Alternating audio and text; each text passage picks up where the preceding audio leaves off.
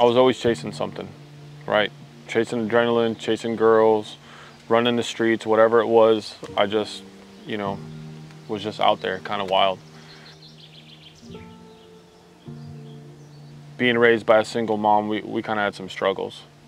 But as I continued to grow, at an early age, I was introduced to drugs. About 13 years old, started smoking weed, got into high school, and continued down that path, you know, just making the wrong friends, running the streets, getting into trouble. After 18, started community college, started to do kind of good in community college, but still couldn't shake the drugs. I mean, I was getting high every single day. Smoking weed, then I got introduced to pills. I did everything under the sun except put a needle in my arm. Ended up in my mid-20s, getting locked up.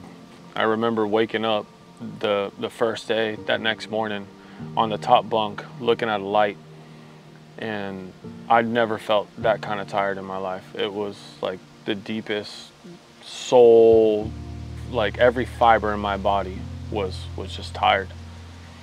And I hopped up off that bunk, and to this day I still remember my feet hitting the floor that morning. As I walked down the stairs to use the phone for the first time to call home, I heard the Lord speak to me for the first time, and I just heard peace. I knew deep down inside I had to pick up the Bible.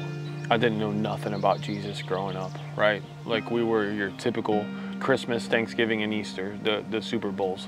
You know, he spoke to me that first time, and I did exactly what he told me to do. I was obedient and followed through with what he told me, and the whole time I was locked up for that whole year, I just kept my nose in the Bible, learned how to pray, got out of there, continuing to seek the Lord. I started to grow in the Lord, and a couple years in, I picked up fishing. I never fished growing up at all, and I fell in love with the outdoors. And through a series of events, I ended up contacting Blast&Cast almost 4 years ago, and they brought me on. Super grateful, privileged to be able to work with these guys and be around other men that love the Lord. And now, you know, part of my life is dedicated to pointing outdoorsmen to the cross.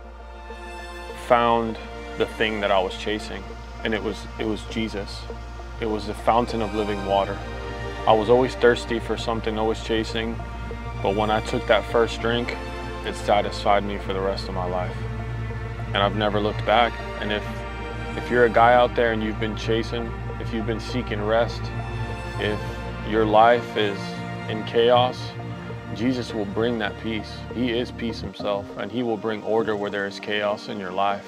He's sure to be found. He says, when you seek me with all of your heart, I will be found by you. He says, if you draw near to me, I will draw near to you. He says, come to me and I will give you rest. And if you're seeking rest, if you just call out to him, he'll give it to you.